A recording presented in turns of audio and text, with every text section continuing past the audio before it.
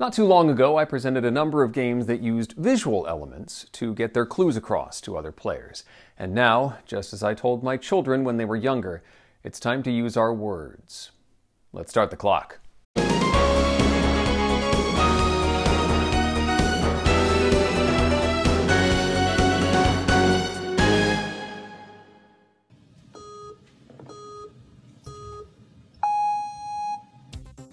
Mystic Paths is a cooperative word game for 2 to 6 players in which each player must lead the others on a specific path around a board made up of words. The farther the players can go after 5 rounds, the higher their team score will be.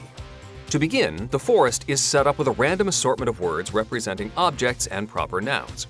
Each player is given a figure, colored base, set of numbered and not tokens, and a secret path card.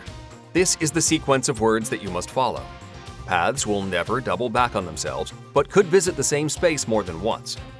Starting with a hand of 4 word cards, players simultaneously choose 3 of them as clues for the first 3 steps on their path. Each card has 2 words on it, so clues will be placed with the number token covering the unused word. Not tokens can be used as well to imply that the code word is not like the clue. Once everyone has decided on their clues, one at a time, each player reveals their clues, and the rest of the group decides step by step where to move that player's figure. If a step is correct, the figure moves forward, leaving their colored base behind as a reminder of where they came from, and the players guess the second and then third words. However, if a guess is incorrect, a not token is placed on the incorrect word, and progress is done for the turn for that player. After all players have shared their clues and successfully moved their figure forward 0 to 3 steps, the next round begins, with players drawing back up to 4 cards and deciding on clues for their next 3 steps in sequence, whether it be new words entirely or additional clues for the unguessed words. The team has 5 rounds of play to get all players as far as possible, earning 1 point for each guessed step. Completing a path in 4 rounds gives a bonus of 2 points, and doing so in 5 is worth 1 bonus point. At the end of the game, all player scores are averaged and ranked against this chart to get a resulting team score. What you consider a victorious score is up to you, but I'm pretty happy with any of the A results. Mystic Paths is a very accessible entry to the genre, with some nice features that constrain the decision space. Not only do players only have to decide which 3 words to use from their hand of 8 words when deciding on clues, the guessers only have to decide amongst a small cluster of possibilities for each step. Looking at clues in 3-word bursts can help with the decision process. This clue could apply to 2 different words, but the next clue doesn't work as a next step, which is further evidence for the choice on the left. Some players could be frustrated by not having a good choice in their hand for every word, but that's part of the challenge, making the best of a particular hand. Inclusion of a number of blank word discs means you can customize your set with new path words. Component sizes could be a bit of a problem with large player counts, as sections of the board can become rather congested at times, making it hard to read the words on the board. But overall, Mystic Paths offers a rewarding cerebral challenge. 8 out of 10.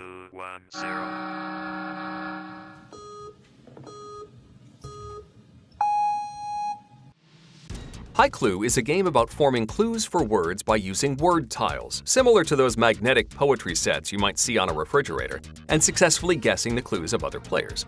Components include a whole bunch of double-sided word tiles, a deck of symbol cards, guessing tiles with those same 4 symbols, and a set of score tokens.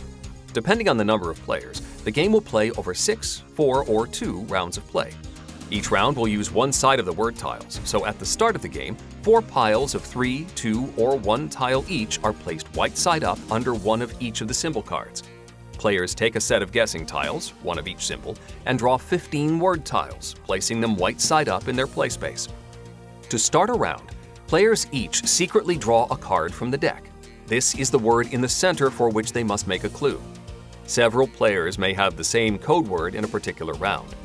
Simultaneously, players must use at least 2 of the words in front of them to form a clue.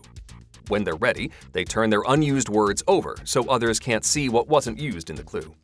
Then, one at a time, players examine a player's clue and secretly vote on which of the 4 words in the center matches the clue. Guesses are revealed and points are scored. You get 1 point for each player that guesses your word correctly, and they get 1 point for correctly guessing your word. After a round using the white side of the tiles, Tiles used in the round are flipped, and the process is repeated with the black side of the tiles. After a black side round, the top tile in each center pile is discarded, and players pass all 15 of their word tiles clockwise around the table, receiving a new set from the player on their left. After the final tiles are discarded from the center, the game is over and most points wins. In a two-player game, the players work together to get at least 6 points over the course of 4 rounds of play, with 8 points being a perfect score. For an advanced challenge, players can try Haiclue mode, where they get 20 tiles rather than 15, but must construct their clues in the form of a haiku poem.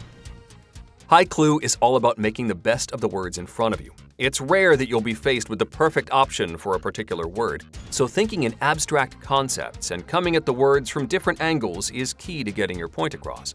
Sometimes it's more important to make a clue leading away from a particular word if multiple similar words are on the table. Lively discussion is bound to occur, as everybody tries to figure out the thought process for a particular clue. I also like how the same set of words will make its way around the table, so you can see what others will do with a similar set. I think the sweet spot for player count is 6 to 8 players, playing 4 rounds. That offers plenty of discussion and opportunities to score. Higher player counts provide plenty of discussion, but only 2 rounds of play.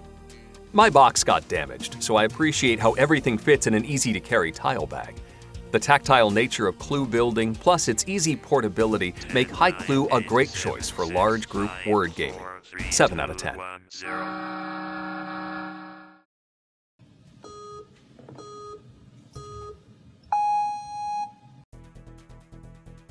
So Clover is a cooperative word game that asks players to create single-word clues that will lead their team to place square cards correctly in a 2x2 grid, earning points for the team. Each player gets a Clover board and dry erase marker and draws 4 cards from the deck.